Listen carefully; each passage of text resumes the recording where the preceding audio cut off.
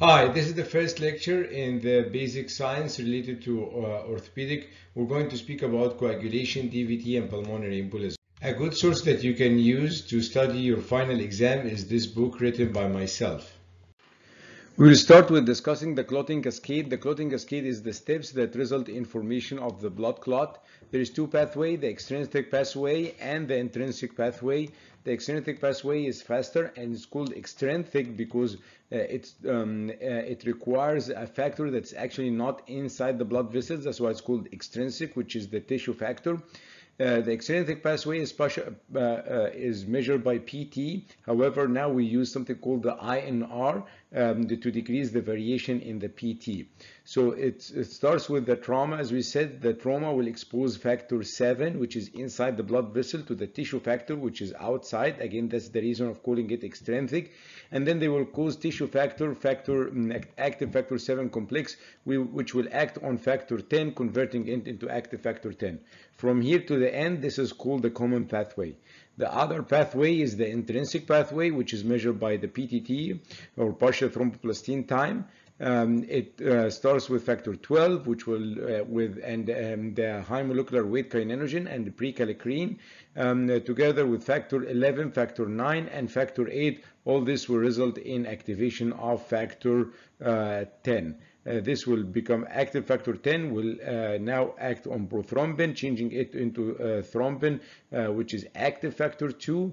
And then this will act on fibrinogen to convert it into fibrin, which is active factor 1. So the factor 1 in the cascade is the fibrinogen, which converts into active factor 1, which is fibrin. This, with the help of factor 13, will form the blood clot or the cross-linked fibrin polymer. So again, there is the intrinsic pathway, the extrinsic pathway. Extrinsic pathway is called this because it requires one factor outside the blood vessel. Extrinsic pathway is measured by the PT, and now we use the INR. Intrinsic pathway takes a little bit longer time. It's measured by the PTT. Both of them will come to this area, which is called the common pathway. It starts with factor 10, which will become active factor 10, and then it will work on factor 2 to convert it into active factor 2, which is the thrombin, and then this will work on factor 1, which converting it from fibrinogen to fibrin, which with the help of factor 13 will become the blood clot or the close-linked fibrin polymer. Pulmonary embolism is one of the important topics that you need to know for your final exam. It is commonly asked because, as we all know, surgeries in orthopedic can result in DVT, and this can result in pulmonary embolism, and massive cases of pulmonary embolism can be fatal. That's why it's important to know some of the facts related to pulmonary embolism. A patient who will have pulmonary embolism will complain of tachypnea, which is increased respiratory rate, and dyspnea, which is shortness of breath. And the initial workup that we do is usually chest X-ray, AKG, and arterial blood gas to get a quick idea of what's going on and exclude other causes of dyspnea like myocardial infarction. So as we said, the patient will be complaining of dyspnea, which is shortness of breath, and tachypnea, which is increased heart rate. And in this slide, we're going to focus on the result of the workup for the cases of pulmonary embolism. As we said, arterial blood gas is one of the things that we do for the initial workout of these cases. It's not very specific for pulmonary embolism, but it will show, of course, hypoxemia, which is decreased oxygen concentration in the blood. And in most cases, it will show actually hypocapnia, which is decreased CO2. I know that some of you think that pulmonary embolism will result in increased CO2. However, most cases will have decreased CO2 because the patient will have increased heart rate, which is the tachypnea, and this will wash most of the CO2 from the blood. So the patient in most cases will have a decreased PCO2, which is hypocapnia. And as we know, whenever you have decreased CO2, you get respiratory alkalosis. So the arterial blood gas will show hypoxemia. decrease oxygen. Hypocapnia in most cases decrease CO2, and any decrease in CO2 will result in respiratory alkalosis.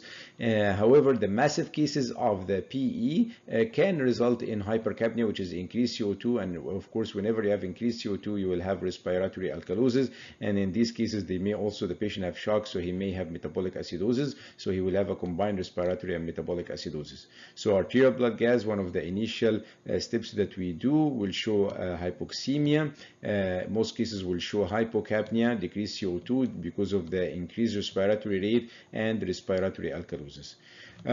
Increased alveolar arterial gradient, which is the difference of the oxygen concentration in the lung, which is the alveoli here, and the blood, the arterial, and this will give you increase in the AA gradient. It is the increase in the concentration of the oxygen in the lung and in the blood, because not all the oxygen in the lung will go to the blood, so you will have an increased A capital A small gradient, which is associated with pulmonary embolism. AKG, we said most cases gets in AKG to exclude myocardial infarction. Some cases of pulmonary embolism may show a new onset right bundle branch block. Blood work will show increased D dimers and pre-natriuretic peptides. This is not very specific. A commonly used imaging modality now, if the patient is stable enough to go to the CT suite, is the computed tomography angiography, which is CT angiography. So CT angiography is commonly used now if the patient can be transferred to the CT area, he's stable enough, and it will show the blood clot in the arterial system. You can see it here in this picture from this source. There is here blood clots in the arterial system of the lung here. So CT angiography, it's commonly used now if the patient is stable enough to go to the CT area. Ventilation perfusion scan, this is a scintigraphy scan, which is like nuclear imaging study. It's less commonly used now. It will show a VQ mismatch. It means that the ventilation and the perfusion, there will be mismatch between them, because not all areas with oxygen will have blood because of the pulmonary embolism. The ventilation perfusion scan used to be done more. Now it is much less done, and more we're using the CT angiography or even normal CT sometimes. So CT angiography will show the blood clot as you can see it here, and it is commonly used now in a stable patient. Another very important concept is the mechanism of action of the anti-thrombotic medication. So after many surgeries in orthopedic, we give medications to decrease the incidence of DVT. So how do these medications work? This picture is from Radford vascular surgery, and it shows the mechanism of action of the unfractionated heparin, the low molecular weight heparin, and the fondaparinux, which is the pentasaccharide. So the unfractionated heparin, it's a large molecule. It will inhibit, it will work with antithrombin, and the unfractionated heparin antithrombin combination will work on both active factor 10 and active factor 2, which is the thrombin, and inhibit both. It's 1-to-1 inhibition. So unfractionated heparin is a large molecule. It will work by activation of the antithrombin, and the antithrombin heparin complex will inhibit factor 10 and active factor 2 in 1-to-1. The low molecular weight heparin, as you see here, is much smaller molecule than the unfractionated heparin. It will also work with the same concept by stimulation of the antithrombin, and it will work mainly on active factor 10. So the low molecular weight has approximately 4 times inhibition of active factor 10 than active factor 2. So low molecular weight, a little bit smaller than the unfractionated heparin, will work the same way by activation of the antithrombin. It will be mainly directed towards active factor 10, 4 times more than thrombin. The fondaparinux, which is a pentasaccharide, it's much smaller. It's only this part of the heparin. It will still work with the same way. Stimulation of the antithrombin, pentasaccharide with the antithrombin will inhibit only factor 10. So it does not have any it doesn't have any effect on the active factor 2. So unfractionated heparin have 1-to-1 inhibition of factor 10 and active factor 2 through the activation of the antithrombin. Low molecular weight still work on antithrombin. It's more on factor 10, so it's 4 times more than the thrombin.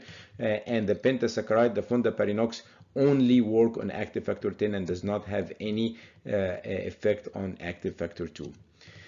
Now there are a newer group of chemoprophylaxis that works directly on factor 10. So it affects directly factor 10. It does not work through antithrombin. And because it's direct active factor 10, it will always win with Exaban.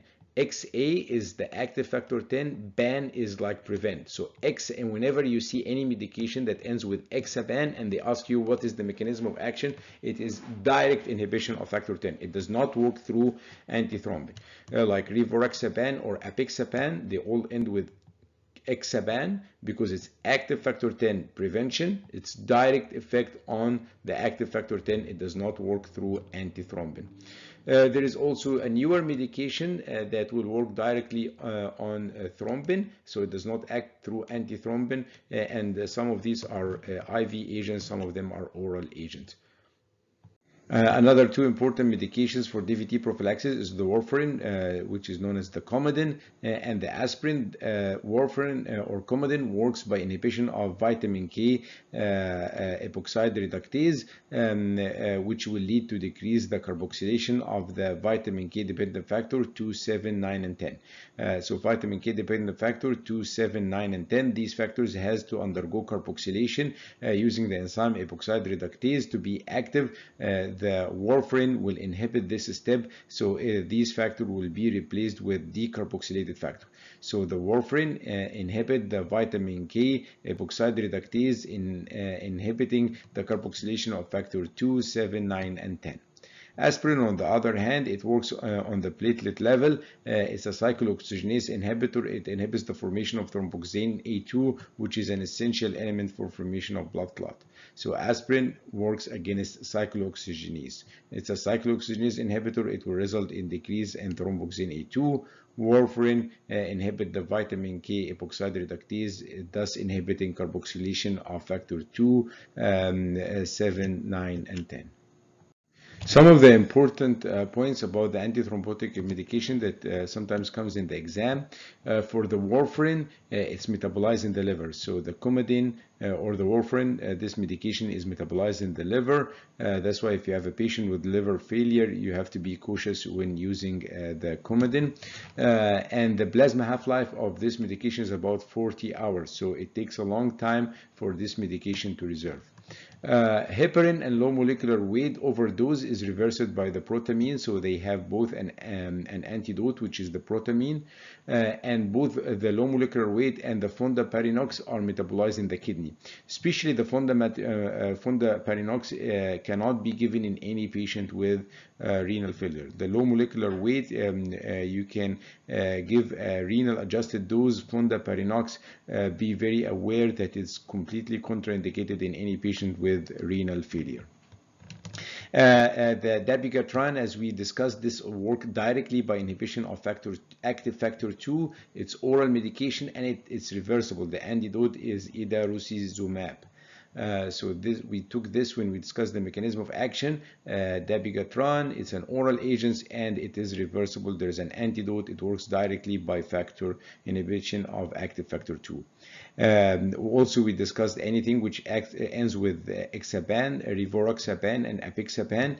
These two medications are becoming now much more commonly used. The Rivaroxaban is the Xarelto, and the Apixaban is the Eliquis, and both are commonly now used because they are oral. Patients do not have to get injections, and they are much more commonly used now than before. These are oral medications, and no antidote is available for them. A very important medication that we use now much more commonly in orthopedic is the TXA, or the tranexamic acid. It's totally different goal than what we discussed before. We have been discussing in the previous slides the DVT prophylaxis, the medication that inhibits formation of the blood clot. TXA, or tranexamic acid, has a completely different goal. It prevent or it act to help stopping the bleeding. So it actually it stimulate formation of a stable blood clot. So the medications we discussed before are DVT prophylaxis. They inhibit formation of the blood clot. TXA, or tranexamic acid, it's used to help stopping the bleeding by formation of a stable blood clot. It has been commonly used in the last few years in orthopedic. It's now becoming the standard of care in some total hips and total knees and revision cases and major fracture fixation, to give the patient a gram of tranexamic acid. How does tranexamic acid works? Expect that to see more often in exams, because as I said, it has been used much more common in the last few years, and whenever you have a medication used commonly, expect to see it in the exam. The tranexamic acid, or the TXA, works on this step here. So first, I'd like to tell you what happens. So in the first slide, we discussed the clotting cascade, which ends with fibrin. The fibrin becomes a stable blood clot. That was the clotting cascade. However, this does not stop in that step. There is a material called the plasmine, which comes from plasminogen through something called tissue plasminogen activator, will convert the plasminogen into plasmine, and the plasmine will come and work on the stable blood clot and the fibrin and disintegrate it and convert it to a fibrin degradation products. So this is called fibrinolysis. So this step here is called fibrinolysis, in which the plasmine will work on a stable blood clot, converting the fibrin to fibrin degradation products. The tranexamic acid works by inhibiting this step, and it inhibits the conversion of plasminogen into plasmin. It binds to plasminogen and it inhibits the formation of it binds to the plasminogen, and it inhibits the formation of plasmin. At a higher dose, the tranexamic acid can become a direct inhibitor of plasmin. But in the dose that use most often, it acts by inhibition of conversion of the plasminogen into plasmin. So the TXA, it inhibits the step which is called fibrinolysis, which is the plasmin working on the fibrin, degrading it into fibrin degradation product. How it prevent this step? Mainly by inhibition of formation of inhibition of conversion of the plasminogen into the plasmine, and at a higher dose it can be directly inhibitor of the plasmin. Thank you for listening to this lecture and following my channel, and there will be more lectures for other topics in orthopedic.